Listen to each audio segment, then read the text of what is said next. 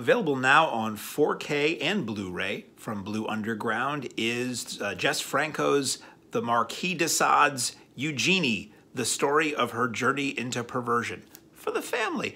Actually, the on-screen title for this is Marquis de Sade's Philosophy in the Bedroom, which sounds classier and not classy at the same time. So this is another film by Jess Franco. I reviewed another Jess Franco film that Blue Underground put out simultaneously with this one, which was Justine, which was surprisingly good. I had always heard that Franco was just a terrible filmmaker, and the commentary, they really try to refute that as much as they can in this. And a lot of what I'd seen of his, I didn't really care for. So when these two releases came out simultaneously from Blue Underground, I was very curious. I'm like, oh, cool, I can see these that I've always heard of that supposedly are some of his better movies, and I can see them looking as good as possible. And they do. They look fantastic. This 4K transfer looks gorgeous. It looks as good as this film. I can't imagine.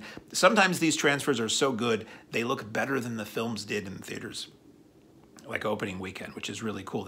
They sort of peel back layers of time and the barrier of time with a film being accessible to you. Obviously, I can say they look like they were shot yesterday, and sometimes these do. They still look like old movies because of how they're shot and how people dress in the cars and all that, but they look really, really good. So what is this film about?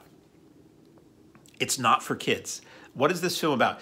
Film opens with a woman and her lover, and she basically convinces her lover to give to her his daughter. She wants to buy his daughter with sexual favors so that she can take his daughter off to her summer place where she and her stepbrother will basically drag her down into all of these lurid sex games and things like that. And it's not explicit. This is from 1970. So not that explicit movies didn't exist in 1970, but this is Euro sleaze. This is an R-rated movie, basically. This is the kind of stuff that would have and may have played on like Cinemax After Dark back in the 80s, or HBO or Showtime late at night. It's not explicit in any way. It's just a lot of nudity and a lot of adult themes, as they used to say before a movie would start on HBO.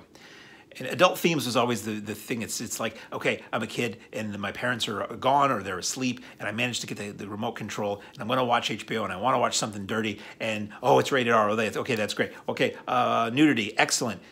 Nudity was great. But then when it would say adult themes, you'd be like, well, is that talking about like mortgages and stuff? I mean, what is adult themes? Anyway, I'm not here to talk about that. I'm here to talk about Eugenie, the story of her journey into perversion. So Eugenie basically goes into perversion. So she is given as this gift to this couple, and basically they keep drugging her. And I mean, they're trying to get her in to do little salacious things here and there, and then they drug her and they have their way with her in a very artistic way. It's not too scandalous. Eventually we find out that this couple is part of this group, this cult, this sect, whatever, headed by Christopher Lee, that is into worshiping the Marquis de Sade and enacting his beliefs and making his visions real and all this kind of stuff. So that's basically the story of the film. It's as classily done as something with that subject matter can be done. The cast is very good. Beautiful score by Bruno Nicolai, great Italian composer who did Justine as well. And it's a really nicely made little film. It's just, you know, kind of salacious and crude and inappropriate a lot of the time.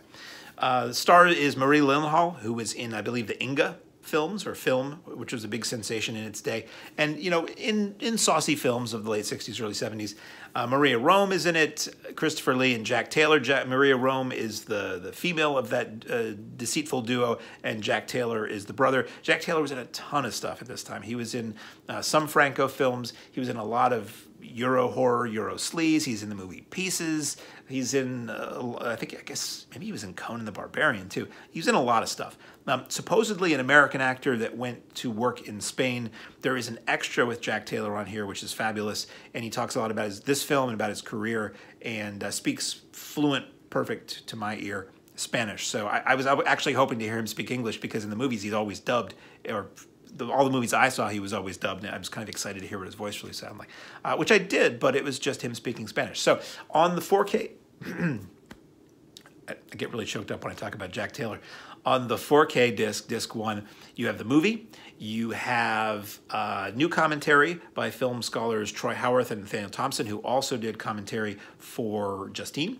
You have the original trailer, but it is reconstructed. This is, they took the original trailer, and it's the original audio, I believe, from the original trailer, any narration that was there in the music, but it is all shots taken from the new transfer, and any on-screen titles are video-generated titles. I'm personally not a fan of that. I always want to see, even if it's beat up, unless it's like a smeary VHS transfer, I would like to see an actual original copy. You know, they do their best to make it look like the old, but it takes me out of it when I'm seeing like video transitions instead of opticals, and when I'm seeing video titles instead of the original titles.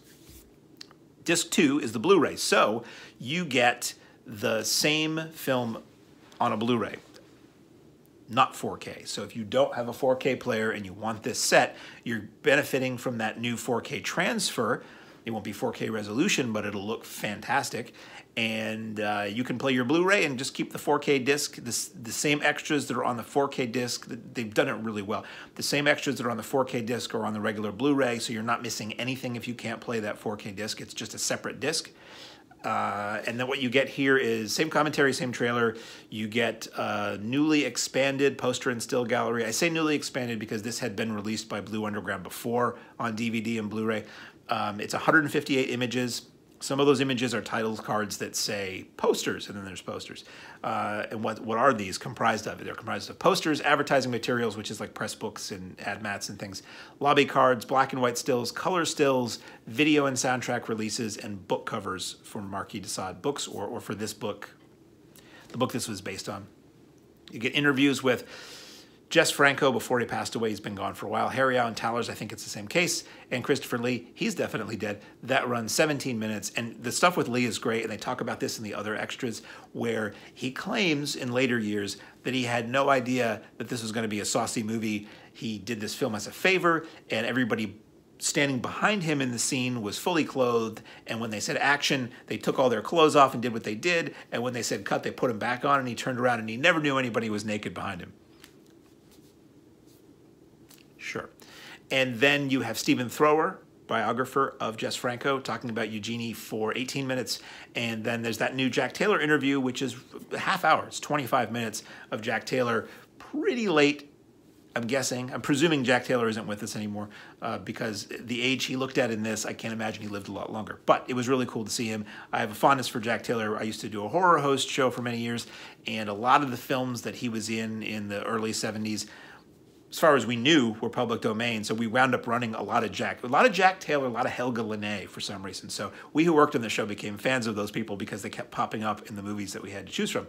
At any rate, this is out now on 4K, UHD, and Blu-ray from Blue Underground. This is Eugenie, the story of her journey into perversion.